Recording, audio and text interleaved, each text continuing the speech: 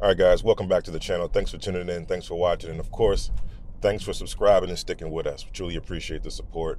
We're back at it with another video, FSD Beta 12.3.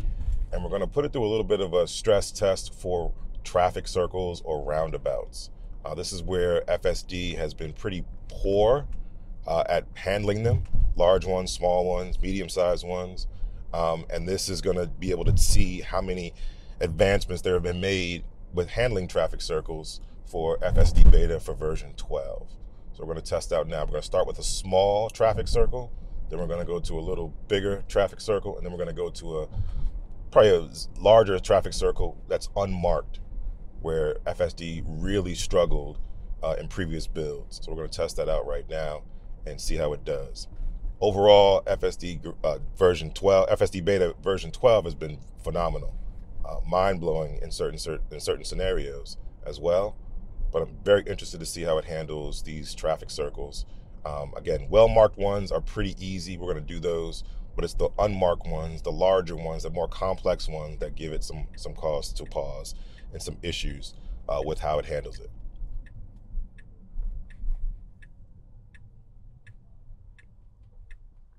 Well before the limit line. Creeping up, there's a stop sign to the left, so it can actually just go. But it's creeping up for visibility either way, which is the safer thing to do. A little bit of hesitation. I'm okay with that just because it's a blind sort of corner to the left. Kind of close to the line.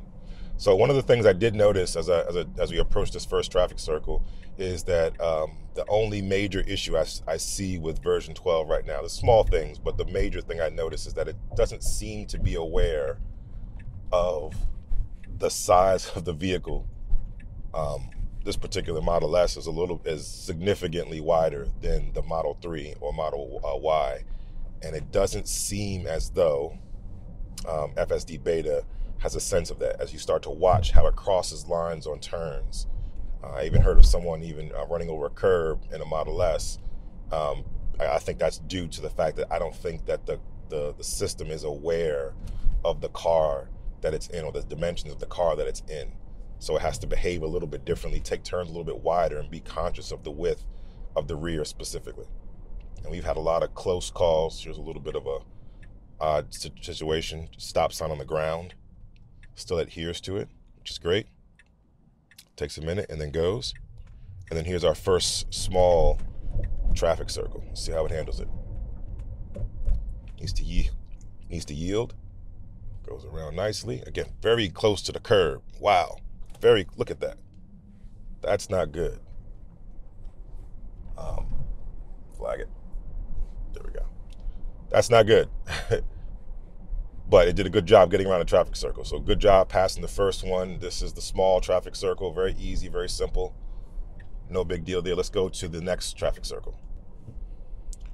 All right, guys, we're making our way to our second roundabout. This should be clearly marked lanes, but a bigger, slightly more complex roundabout traffic circle that we're going to approach.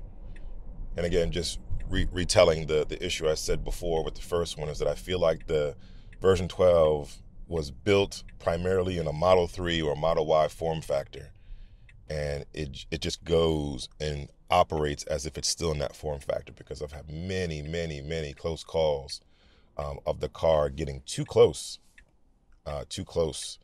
to the lines. You've probably seen the video of the winding road where it almost went into the ditch, and maybe did kind of go into the ditch a little bit just because it went over, and it kind of miscalculates its width. And this was a problem with version 10 and version 11, but version 11 kind of corrected it. It did start to make adjustments where it remembered what type of car it was in, the dimensions of it, and took turns accordingly. So if I have one major gripe about version 12, that's going to be it. It feels like it doesn't know what car it's in or what its form factor is as it's driving around. It drives as though it's a Model 3, but it has the dimensions of a Model S, and goes over lines, gets extremely close to curbs very often. But otherwise, it's been phenomenal. It's been game-changing, groundbreaking, whatever adjective you want to use to describe it. But it's It's very enjoyable to use now, minus the nag, obviously. If it didn't have a nag, it would just be flawless in terms of the experience. But it does have the nag, so it does require a little bit more attention. It does have the eye tracking, so it requires more attention. You can't really mess around the screen too much, changing navigation, etc. That all is still there. But in terms of keeping it compliant and letting it do its thing, it does a great job. Okay, so up here, under these lights, under the overpass, we have the larger traffic circle, multiple lanes in the traffic circle to be able to navigate. We're going to see how it goes through. We're going to see if it stays smooth, if it starts twitching the wheel, the yoke, and if it knows directionally where to go and can not disturb anyone else who's trying to navigate around it. A little bit of rain. Hopefully it's not too much, but we're going to see. So we are in the leftmost lane, and I think we can make the maneuver that we need to make from this lane. We can. Signage on the ground. It doesn't visualize it, but it has to yield. Yielded. Now it has to go around. Ooh, good job. Stay in this lane, but you see it's going over the line there. But it made it. Excellent job. Excellent job. So it can handle well-marked, medium or large size traffic circles. It can handle small traffic circles. But again, proximity to the lane lines, proximity to the curbs is still an issue. Now let's go for the real test, and let's test it out on the large or medium unmarked traffic circle to see how it does.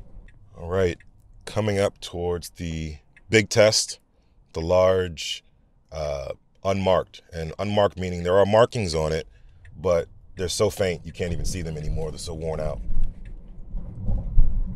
So here we go. So in order to make the maneuver we need to go straight. We need to be in this lane and stay in this lane to take the outside of the traffic circle and go straight. Version 11, because the lines get fainter as you get up to it and you can't really see the lane lines, kind of got confused, didn't know what to do, didn't know where to go, and was a lot of twitching of the steering wheel and the yoke. So this, we're going to see what happens, how it fares, but it has to stay in this lane, right? So right here, the lane markings kind of disappear, or they're not there. And it looks like they actually remarked this traffic circle, so the markings are there. So we just need to go through it. All right, so that's a better sign. Good job. Rolls through it. Stays the course. And exits it going this way. Okay, well, it can do it. Version 12 for the win. But I think the issue here is that the traffic circle was no longer faintly marked. It was well marked this time, so I think we already proved that it can do that. So traffic circles seem to be no problem for FSD Beta version 12, which is great. So now it can continue to go through. I can try to go back the reverse way just to see, and I'll start in here. Here we go. Let's see what happens, see if it can go all the way around. Again, well marked now. The markings were barely visible by the human eye the last go round, so that bodes well for its ability to do it. But let's see what happens. Let's also check the proximity. There we go. It needs to yield. It yielded nicely for the car that was coming. Gets around nice and strong. Oh, it's so close. It's so close. It's scarily close. But good job holding the line. Nice. Then it goes over these lines. See that? Going over these lines without signaling. So that wasn't the greatest, but that was pretty good. That's pretty good holding that line. Again, the issue here is just the size of the car. Does it know what car it's in?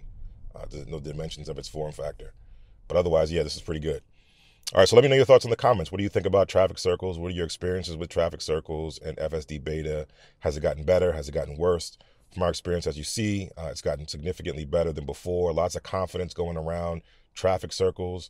Again, just the issue being the proximity to the curb and the lines, etc. Let me know your thoughts in the comments. And until the next time, enjoy your day. Enjoy your Tesla.